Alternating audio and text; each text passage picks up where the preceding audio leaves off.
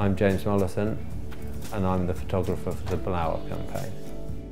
For the fall winter campaign we hired a truck which we made a studio in. It meant that we could travel around Detroit and Michigan street casting, looking for interesting people, and then we could bring them into the truck to make their portrait. It's a city where artists have come and they've been invited to paint the city. On every street you go down you find there's been walls painted or they've turned buildings into sculptures. Travelling around having this truck and the studio, you meet real Americans, people, you know, just trying to survive in this city.